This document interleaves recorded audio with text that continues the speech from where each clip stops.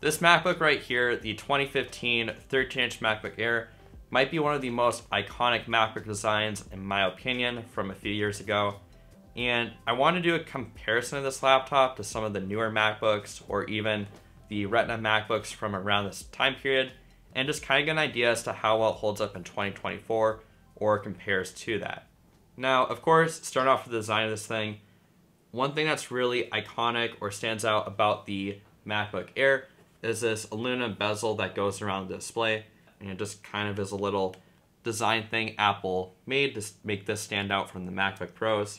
And the display on this too is only a 1440 by 900 display, which isn't great. It's definitely not as good as the Retina display that you get in the 2015 MacBook Pros. However, it's definitely good enough, I think, for a casual user maybe. And you have to keep in mind too, this laptop is around $150. And if you're to go buy a new laptop for around $150, you're probably not going to get, a really, really high resolution display. Another kind of iconic design feature about this laptop too is the light up Apple logo here. Now, what's really interesting about this is this light up Apple logo actually doesn't use a separate LED. It uses the backlight of the display. So, fun little trick you can do with this, take your phone's flashlight or take another light, put it and shine it on the back here, and you can kind of see the Apple logo show up on the other side of the screen, which I find really funny.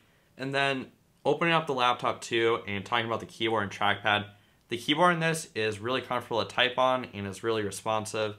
I definitely prefer over the scissor switch keyboards that you have on the 2016 to 2019 MacBooks.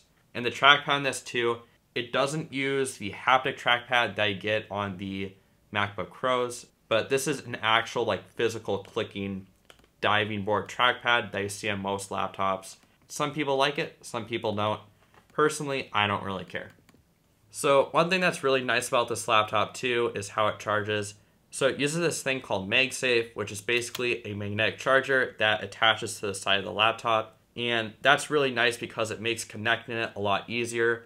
But also too, if you trip on the cable, it doesn't drag the laptop down with it, which can prevent unnecessary damage. And it is kind of sad that Apple removed that on the next MacBook Air design, but they did finally bring it back with the M2 MacBook Airs, so that's really appreciated. And for ports, you have two USB ports, a headphone jack, an SD card slot, and a Thunderbolt 2 port. And then the MacBook I have here has a 2.2 GHz dual-core i7 with 8 GB of RAM, which is an upgrade from the i5 and 4 GB that I get on the base model. However, base model or not, the person who's going to be using this laptop is going to pretty much be using it for the same thing, and that's mainly just web browsing. And for web browsing on this, things load decently quickly. Things typically loaded within a second. And I wouldn't say the load speeds on this are as great as, a newer MacBook for web browsing, but it's definitely something that's completely usable, and I don't think it's really something that people are going to be like, oh, this thing takes too long to load. However, where load speeds kind of do get slow though is with launching applications, weirdly enough. Now, it's interesting because this laptop has a SSD hard drive, so you'd think everything would just load, almost instantly. But for some really weird reason, when you load applications on this, it sometimes takes a few seconds to load. And I don't know what that is or what's causing that, and if somebody knows, feel free to comment down below. But it'll take 3 seconds to load the news app, and then when I actually use the application itself, there's no lag whatsoever, everything loads instantly. So that I kind of find a little bit weird. Also, too, gaming on this isn't super great. I tried playing Minecraft and I'd only get about 15 to 20 frames per second, which to me, I don't consider that playable at all.